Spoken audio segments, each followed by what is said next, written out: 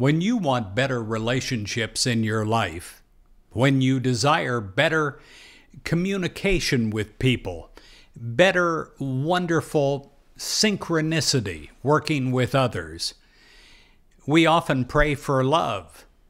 But we don't want to just repeat the old human love that we've done before, sometimes good, sometimes bad.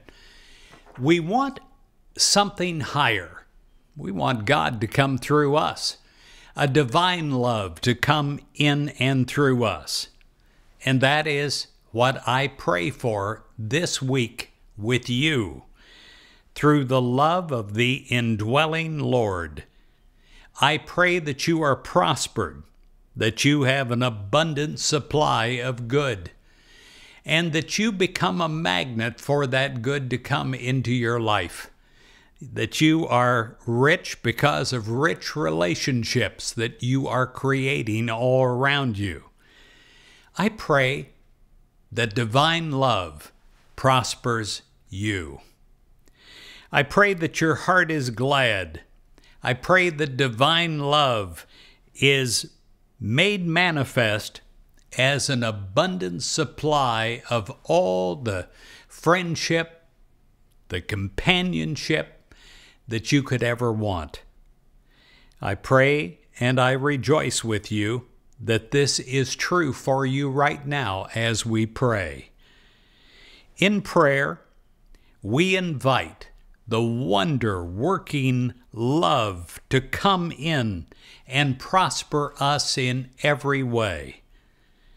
Throughout the day and every day this week, we behold the love of the indwelling Lord doing what needs to be done, correcting what needs to be corrected, and harmonizing what needs to be harmonized, healing what needs to be healed.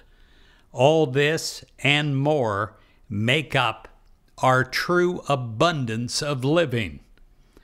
Divine love, it will move through you and through everyone that you touch.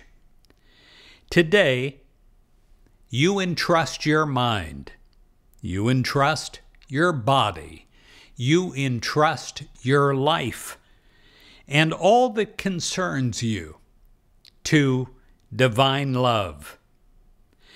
Love will work wonders in your thoughts. It'll work wonders in your emotions, and it will provide you with an abundant supply of all the good that you would ever want in life. In Psalms it says, "Oh, give thanks to the Lord, for God is good, and for God's steadfast love endures forever." I pray that God's steadfast love endures forever in your life.